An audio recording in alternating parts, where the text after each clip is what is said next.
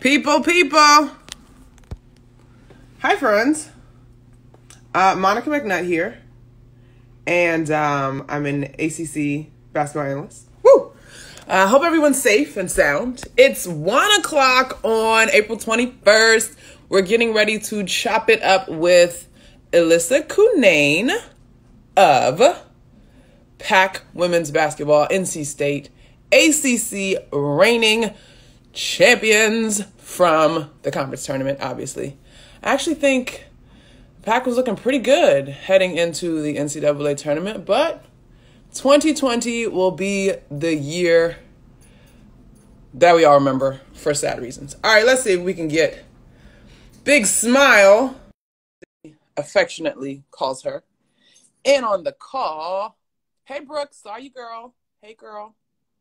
All right, we're waiting. Let's see if we got energy today. I don't want to be out here like Teddy Riley and Babyface struggling on Instagram. Hey, Elissa, how are you? What's up? I'm good. How are you? I am fantastic. Okay, so look, check this out. Your faithful Pac folks are still tracking me down to this day for my comments on Packer and Durham. So I just want to set the record straight and ask for your blessing. Now, if I know, from what I understand, those comments made it into a group text. Is that true? Not that I know of, no. Oh, okay. Well, excuse me. But can you please give me your blessing as an analyst from Pac Women's Basketball, please? I guess so. I mean, we're ACC champs, so I guess there you so. go. I need to be absolved because let me tell you, your fans are loyal and they just they keep are. coming at me. They are. We love them. All right, so let's go back to that run, actually. Heading into the ACC tournament in Greensboro, you guys played fantastic basketball. And to me, I mean, you were just clicking on all cylinders. Was there a conversation or was it just go time? We knew it was go time. We had lost a couple games before we went into the tournament, and we all knew that that wasn't us. And we knew we could play to a much higher potential. And so we wanted the ACC championship, and we had to do everything we could do to go out there and get it. You did that, indeed. And I think for me, you guys were clicking on all cylinders, but for you particularly, I thought that you showed a level of patience and composure that really spoke to how much you grew over the course of the season. And I can remember Coach Moore saying at one point they were really focusing with you on holding your position in the paint, not allowing defenders to deflect the passes from around you. What are you most proud of in terms of your growth this year? I would definitely say like slowing down and just my leadership that I've been able to have on the team.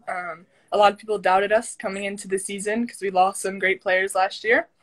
But I think that we all kept our composure and we stayed true to who we are. Definitely. So where do you guys go from here?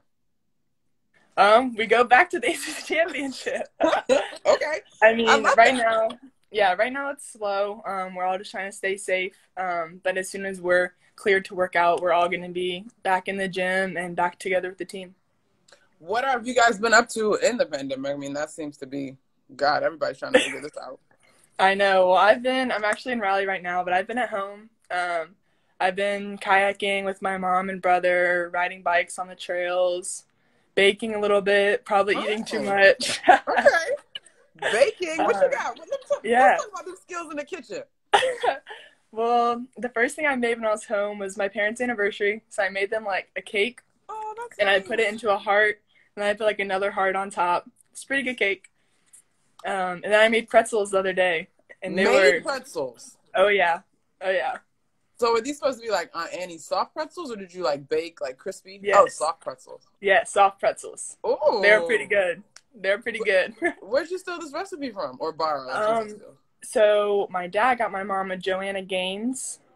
Oh, you love Chip and Joanna. Yes. So we've been literally making everything out of there over this quarantine. Nice. That's fantastic. All right, we got a great question here. Someone wants to know, what are you binge watching during the quarantine? Oh, so right now I'm binge watching season 16 of Grey's Anatomy. Wow, you took it back on me. I did. I watched all the other seasons, and I just realized the last season was up. So aside from my schoolwork, that's what I'm binge watching right now. Oh my God, season 16. Did you watch it when it originally was on? That would put you in middle school, right? No, I was a baby. Yeah, I was going to say, shouldn't have been if you were watching. Grace is a good one, though. I fell off after the crash. Yeah. I was like, all right, Shonda, you're getting a little creative for me. Exactly. It's definitely drawn out way too far, but I can't just stop watching it at this point. Got to finish it strong. That's so true. All right, so what are you doing in terms of working out? Like, this has always been interesting. I love the videos that various schools are putting out with the strength and conditioning coaches with the backpacks and the water jugs and like getting real creative. Yeah, so in my basement, we actually have like a treadmill, an elliptical, and a Smith machine. So Nice. I've been able to lift weights, walk on the treadmill, to go on the elliptical, and then I've also been taking my bike out to the greenway. Nice. And it's like a 7.5 long greenway. I've been going like 12, 15 miles. And then I've also been kayaking. That's something that me and my family have like started to love over these past couple weeks. That's awesome. All right, we got another solid question. Let's see how you respond to this one. Do you think you guys will be champions again? That's not even a question. I mean, yeah, it's our goal. We're going to go into every season wanting to win every game. Yeah, I love that. All right, so what are you guys doing as a team to stay connected? Are there team Zooms or is everybody just kind of texting one another? What's the deal? Yeah, so a little bit of everything. We've had team meetings on Zoom, and then the other day we just sent a FaceTime out to the group chat, and then literally everybody was on, and then we were like, hey, yo, like, let's add Coach Moore, and then let's add all the assistant coaches, and like, let's add the strength and conditioning people. And so we literally had like every single person associated with women's basketball in there. That's fantastic. All That's right, cool. Ivory, the director of Highlighter, the account there is shouting out the pack. She's an NC State alum, saying every single year you guys will be up for a championship. We had another question, though. Do you have a Coach Moore impression? I love impressions. Ooh. All right, it's been a minute since I've seen him. I think his main impression is his accent. Like, Great all accent. right, y'all, let's pay attention on the baseline. That was perfect. Oh my Yeah, God, that's your what he accent says is to me cute. most of the time. Man, Elissa, we're getting some really good questions for you. All right, so someone says, what do you think made the difference between your game between this season and last season? What was the biggest difference? Maddie, I think I really just had to step up. I grew up a lot last year with Erica's injury. I just kind of thrust into everything. And so over the summer, I really just worked hard to maintain that position and just had to grow up a little bit. Love it. And honestly, I love that answer. And I think we can have ceilings and expectations, but part of it, honestly, is just the process. Like, I know we hate to hear trust the process, but growing is literally a part of the game. And like, we could not magically make you who you are this year without last year's experience. So that's a great answer. All right. So, I like this one. Did you watch the WNBA draft? I did. Okay. Any surprises for you? I think that I was surprised by Jocelyn Willoughby. Yeah. Going 10th, which was amazing. Go ACC. I think she definitely deserves it, but I was definitely shocked by that one. And then I think I was shocked that whoever it was didn't pick Taisha Harris. They chose Kiki, but then Ty got chosen. Yeah. So my family was shocked at that one, but that's all I can really think of. I think, to me, the draft really spoke to the WNBA scouts looking for what their teams need. You know what I mean? Like, you and I know about Jocelyn Willoughby because we were in ACC. You guys had to deal with her. We're covering her. But I think mainstream, because UVA wasn't a program that was ranked this year, you had to really, like, know your women's hoops to really dig into that one. When you look at stuff like that, Elissa, because your time's going to come, we're all super excited for your future. Like, are you envisioning yourself there? Or are you just kind of taking it in right now? Like, what was going through your mind as far as you're concerned watching the draft? Yeah, so I definitely, it was funny. I told my mom, I was like, if I was doing this draft, I'd be in sweatpants. I wouldn't be all dressed up. She's like, Lisa, yes, you would be. Okay, sweatpants, a little bit of makeup or no makeup either? No, I was just chilling. But yeah, I definitely do want to be in the WNBA draft one day. I think the new CBA that came out is amazing in the women's world. So I definitely am looking forward to that time in my life. That's going to be so exciting. All right, we got another question from Brayden. What was y'all's toughest game this year? Whew. You gotta take me back. Because I can't think much further past ACC championship, I'm going to say that game. I think because Florida State was a great team and they just beat the #1 seed in the tournament, Louisville. And so I think that energy and that atmosphere, it was very tough to compete against them, and especially the second time around. It's always harder the second time. Yeah, I think that was a great game. Both teams played really well. You guys showed poise and made some big-time defensive stops when you needed them the most. That was just a fantastic game. All right, so have you talked to Ace? Yeah, I have. I actually joined in on the dribbling drills that Ace was teaching the other day for like little kids. Nice. But yeah, I've been talking to her pretty often. Oh man, that's so. I mean, you guys just had a really great run down the stretch. All right, so as you look ahead to the rest of the summer, what area do you want to grow? Like, what do you want to add next to your game?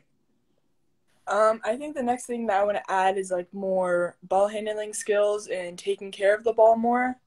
Okay. I think that's something, it's not the easiest to get into a gym and just put up a bunch of shots right now. And it's not the easiest, but I think that dribbling drills is one thing that it's easy for me to do at home right now. So I think just slowing down, limiting my turnovers is one thing I'm going to try and focus on. Awesome. Love that. All right. So one of my things in this whole process, whether it be college athletes we're talking about or pro athletes, everybody's trying to get the pros back on track. My thing has been, we can't ignore what's happening. Like, it doesn't affect our athletes as well. How are you feeling? Like, are you good? You managing? Yeah, I'm managing. I think right after it all happened, like, we were literally about to practice that day, and then they're like, nope, you can't practice. And so we were all just kind of like, wow. And I think it was more of a shock. I think it's definitely set in for me now. And although, like, I'm past the point where I was devastated and sad and just trying to be positive, we ended the year on a win. That usually means something pretty good. Yeah. And now I'm just looking forward to next season, and that everything's going to be different over the summer. But I think it's a cool thing to be a part of. And I'm also lucky that I do have 2 more years, and unfortunately the seniors, like, that was it for them. But yeah, it's better to be coming back. Yeah. Okay, so this is the question they seem to be asking everybody. If this had not happened, where do you see you guys? What could have been the ceiling for you guys? I thought y'all were playing really good basketball. Yeah, the ceiling was endless for us. I think we're seated in the Greenville, right? Greenville region. And so that would have been close to home. We would have had a ton of Wolfpack Nation there. Yeah. And I think it really would have boosted us on. I think the sky's the limit. There's any given day, we can win any game. Oh man. Yeah. This is so weird. Listen, like, I can't even, like, ugh. It is crazy. I mean, I think, I know for me, when it was all over, like, there's nothing like having teammates again, to people that are going after the same goal, literally putting in the same amount of hours and stuff. So I guess the one silver lining is that it's not like as if you're going through it alone, right? Like, you literally have your teammates. But this is definitely one for the history books, for sure.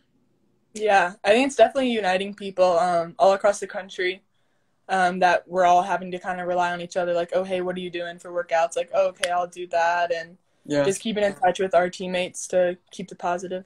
Yeah. Have you been able to find a silver lining? One of my friends asked me that, and I really had to think about it.